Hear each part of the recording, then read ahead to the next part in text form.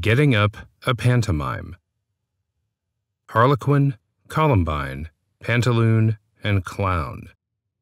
There is an agreeable magic in these words, although they carry us back to the most miserable period of our existence, early childhood.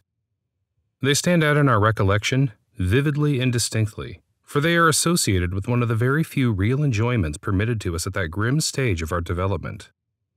It is a poetic fashion to look back with sentimental regret upon the days of early childhood, and to contrast the advantages of immaturity with the disadvantages of complete mental and physical efflorescence.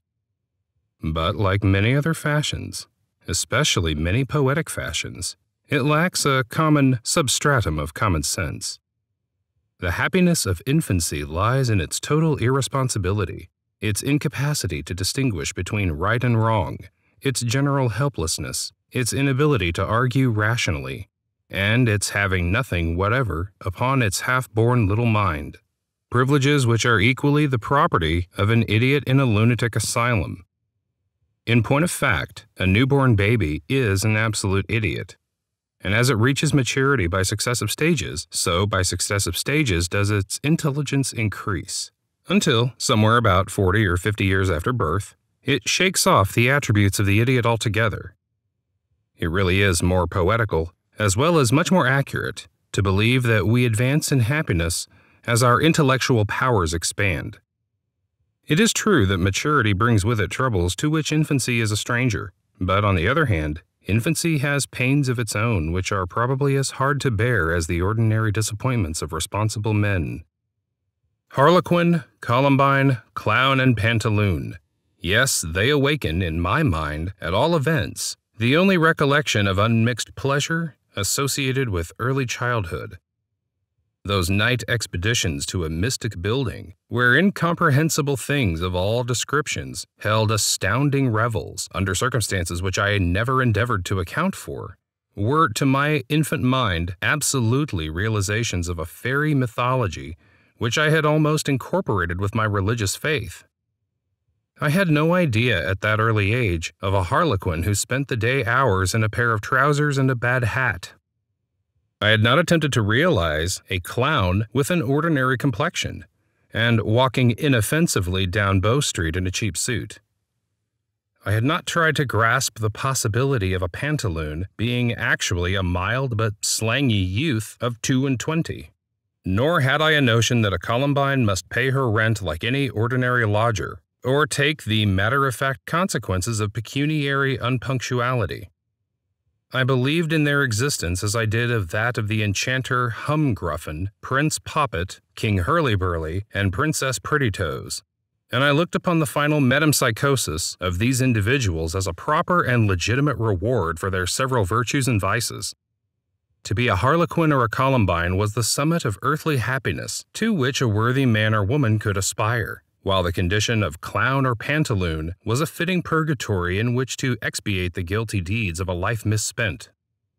But as I grow older, I'm afraid that I came to look upon the relative merits of these mystic personages in a different light. I came to regard the clown as a good fellow whom it would be an honor to claim as an intimate companion, while the harlequin degenerated into a rather tiresome muff who delayed the fun while he danced in a meaningless way with a plain, stoutish person of mature age. As Christmases rolled by, I came to know some clowns personally, and it interfered with my belief in them to find that they were not the inaccessible personages I had formerly supposed them to be. I was disgusted to find that they were, as a body, a humble and deferential class of men who called me sir, and accepted charitable brandy and water with civil thanks. And when at length I was taken to a rehearsal of some comic scenes, and I found out how it was all done, my dim belief in the mystic nature of pantomimists vanished altogether, and the recollection of what they had once been to me was the only agreeable association that I retained in connection with their professional existence. But although familiarity with the inner life of a pantomime may breed a certain contempt for the organized orgies of the comic scenes, it cannot have the effect of rendering one indifferent to the curious people to whose combined exertion the institution owes its existence.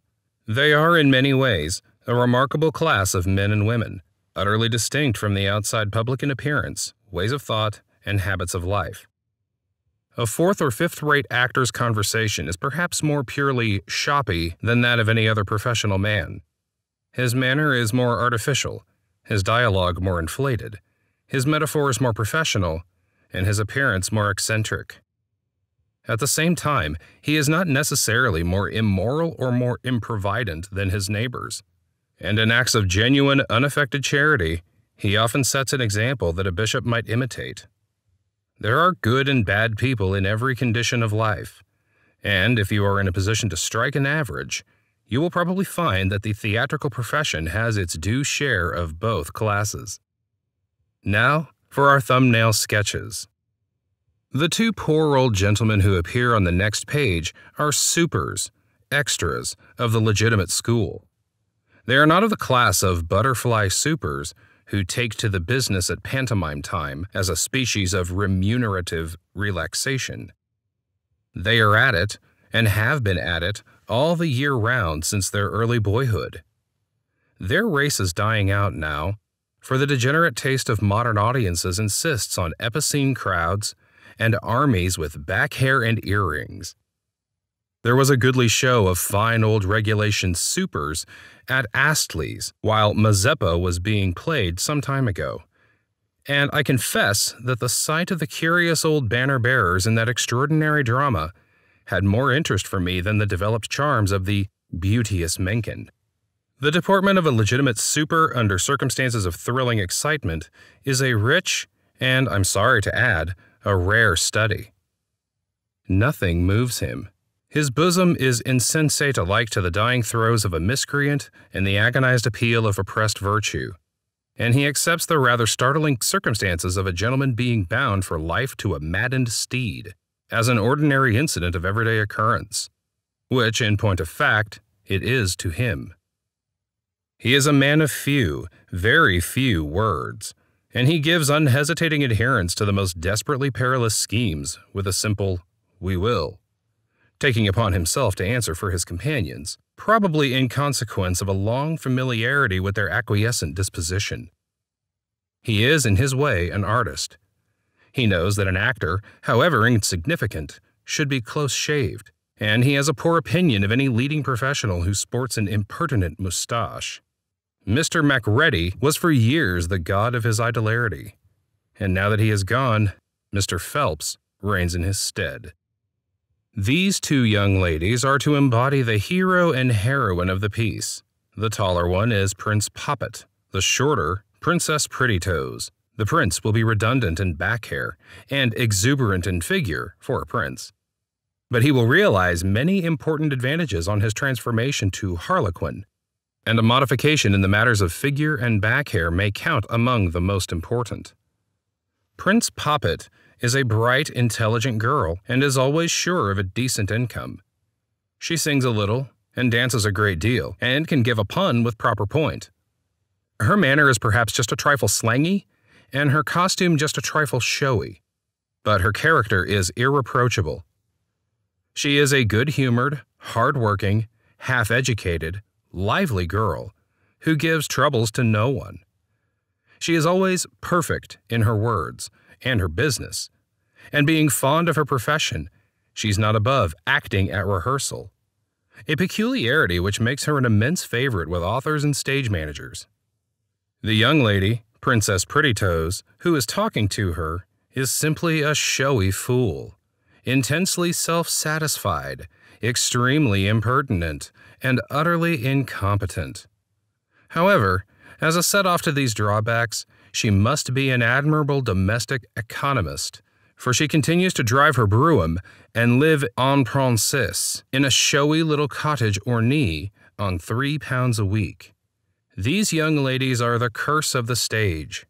Their presence on it does not matter much, so long as they confine their theatrical talents to pantomime princesses. But they don't always stop there. They have a way of ingratiating themselves with managers and influential authors, and so it happens that they are not unfrequently to be found in prominent business at leading theaters. They are the people who bring the actress's profession into contempt, who are quoted by virtuous but unwary outsiders as fair specimens of the ladies who people the stage. If these virtuous but unwary outsiders knew the bitter feeling of contempt with which these flaunting butterflies are regarded by the quiet, respectable girls who are forced into association with them, they would learn how little these people had in common with the average run of London actresses. These two poor, dismal, shivering women are extra ladies, girls who are tagged on to the stock ballet of the theater during the run of a heavy piece. It is their duty while on stage to keep themselves as much out of sight as they conveniently can, and generally to attract as little notice as possible until the transformation, where they will hang from the flies in wires, or rise from the Mazarin through the stage, or be pushed on from the wings in such a flood of limelight that their physical deficiencies will pass unheeded in the general blaze. I believe it has never been satisfactorily determined how these poor girls earn their living during the 9 months of non-pantomime. Some of them, of course, get engagements in the ballets of country theaters, but the large majority of them appear to have no connection with the stage except at pantomime time. An immense crowd of these poor women spring up at a month or 6 weeks before Christmas and besiege the managers of pantomime theaters with engagements that will, at best, provide them with 10 or 12 shillings a week for 2 or 3 months. And out of this slender pay, they have to find a variety of expensive stage necessaries. Many of them do needlework in the daytime and during the waits at night, but they can follow no other regular occupations, for their days are often required for morning performances. They are, as a body, a heavy, dull, civil, dirty set of girls, with plenty of good feeling for each other and an overwhelming respect for the ballet master. The smart, confident, but discontented-looking man on the next page, with the air of a successful music hall singer, is no less a personage than the clown. His position is not an altogether enviable one, as pantomimes go nowadays. It is true that he has the comic scenes under his entire control, but comic scenes are no longer the important element in the evening's entertainment that they once were, and he is snubbed by the manager, ignored by the author, and inconsiderately pooh-poohed by the stage manager. His scenes are pushed into a corner, and he and they are regarded as annoying and unremunerative impertinences, to be cut off altogether as soon as the business wanes. He undergoes the nightly annoyance of seeing the stalls rise and go long before he has got through the first scene. The attraction of a pantomime ends with the transformation, and the scenes that follow are merely apologies for those that go before. The modern clown is a dull and uninventive person. His attempts at innovation and improvement are limited to the introduction of dancing dogs or a musical solo on an unlikely instrument. As far as the business proper of a clown is concerned, he treads feebly in the footsteps of his predecessors, and he fondly believes that the old tricks and the old catchwords have a perennial vitality of their own that can never fail. He is a dancer, a violinist, a stilt walker, a posturist, a happy family exhibitor, anything but the rough and tumble clown he ought to be. There are 1 or 2 exceptions to this rule. Mr. Boleno is one, but as a rule, clown is but a talking harlequin. This eccentric person on the chair is the harlequin and ballet master. He is superintending the developing powers of his ballet, addressing them individually as they go wrong with a curious combination of flowers of speech, collecting terms of endearment, and expressions of abuse in an oratorical bouquet, which is quite unique in its kind. He has the short, stubby mustache which seems to be almost peculiar to harlequins, and his cheeks have the hollowness of unearthly exertion.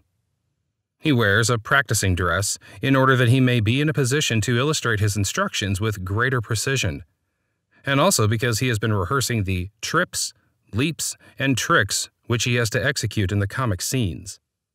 His life is not an easy one, for all the carpenters in the establishment are united in a conspiracy to let him break his neck in his leaps, if he does not fee them liberally.